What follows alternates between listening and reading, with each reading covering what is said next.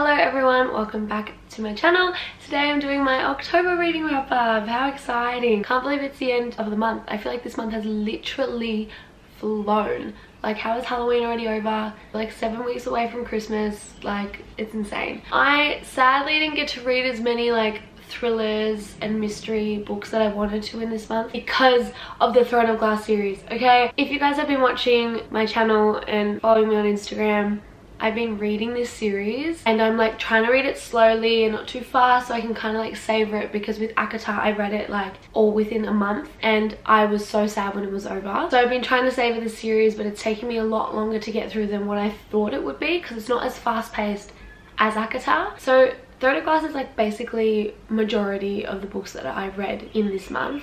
I read like 2 mystery and thrillers, which is really sad because I wanted to read more, but I just couldn't get around to it, which is really frustrating because that's what I wanted to do. Anyways, I'm going to talk about the Throne of Glass series and where I'm up to now, since I'm already talking about it anyways, but I'm not going to go into it too much because, again, like I've said, I'm doing a reading vlog on this series, so I'm kind of just going to give a brief overview and my rating for this wrap up. So I finished Queen of Shadows, which I'm so happy about. I actually really enjoyed this. I ended up rating it 4 out of 5 stars. I love the development in this one, and that is all I'm going to say.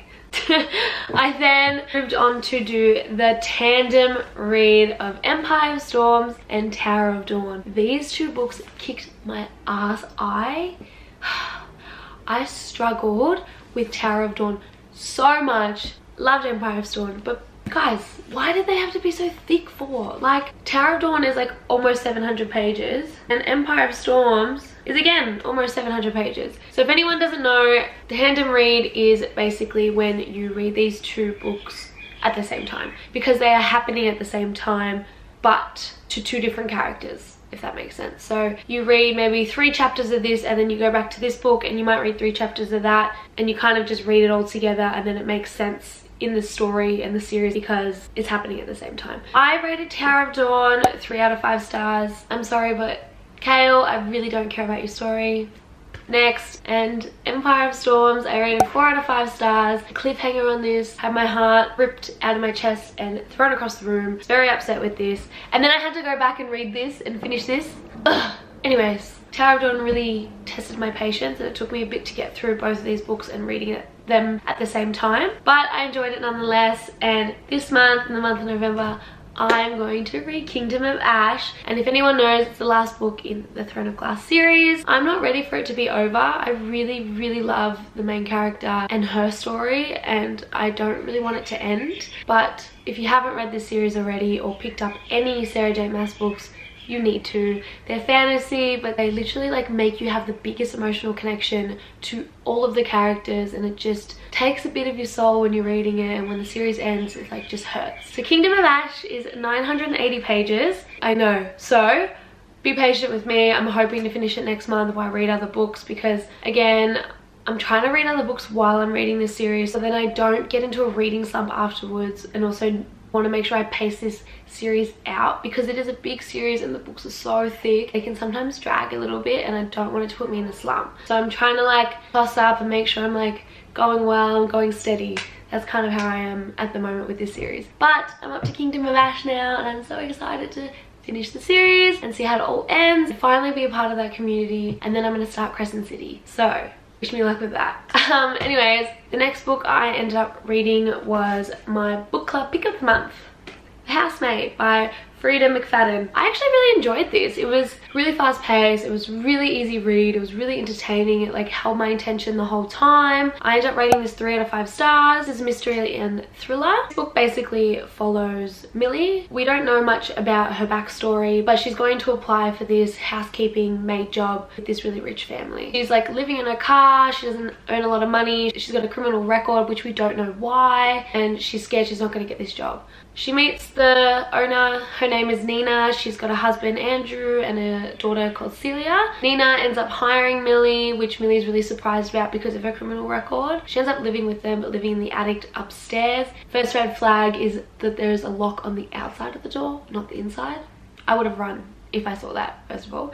Anyways, and there's like some secrets and some weird stuff happening in the house, and everything kind of like unravels from there. But This mystery will literally have you on a chokehold. The chapters are short, which makes you just want to keep reading. I ended up reading this within 2 days, I think. It was really good. I wouldn't say it's the most amazing mystery and thriller that I've ever read, because I did find the ending to be a bit predictable and not like shocking and wow, but I did want to keep reading to see what was going to happen, and that is kind of what you want with a mystery and thriller, to keep you entertained and to hold your attention. I would recommend this. I do think it's worth the read. It was really fun. I'm definitely going to read the second one because I want to know what happens and how the story continues from there. I then randomly decided to pick up this short book called Lemon. It's like 150 pages. I don't think I can pronounce the author's name, but it's there if you can see it. It is supposed to be like a mystery and thriller. That's why I decided to pick it up, because it's like a really short read. I might as well just tick it off in an afternoon, which I did. I read it in one sitting. I ended up rating this 2 out of 5 stars. I cannot for the life of me tell you what this book is about. Do not ask me. I have no idea. It was like a fever dream.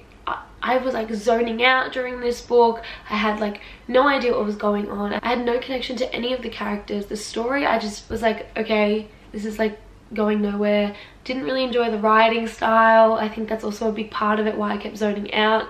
It was not the book for me. Would not recommend it. At least it was a really short read and didn't take up too much of my time, but it was a very bad note to end on, I will say that, for this month. Yeah, I'm trying to think about like the book now and like what happened in it, and I literally cannot tell you.